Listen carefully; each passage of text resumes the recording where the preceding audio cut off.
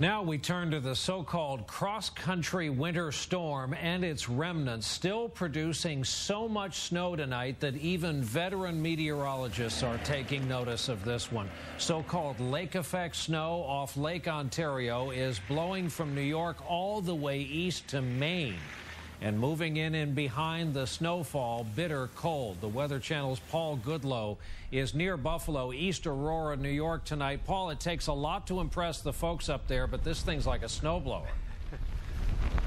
Yeah, it certainly is, Brian. We're about 15 miles to the east of Buffalo, and it's been snowing on and off throughout the day, but all evening long, and already dealing about, even here in East Aurora, about 8 to 10 inches on the ground.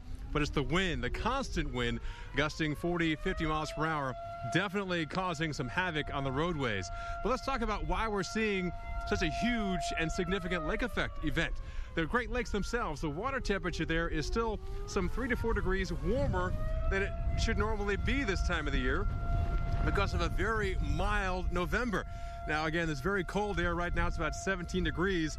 The cold air is coming over these warm lakes, picking up all this moisture and dumping inch after inch of snow downwind, and people waking up on your Friday dealing with perhaps 2 to 4 feet of snow, and it should snow into your Friday evening as well. And unlike the snow that fell in the Midwest with this system, this is a light and dry snow, which with this winds whipping from the southwest is now causing snow drifts and huge problems. And officially 10 to 12 days before the official beginning of winter, as you see, is in full swing here in western New York. Brian? Man, it looks like a Hollywood movie. Paul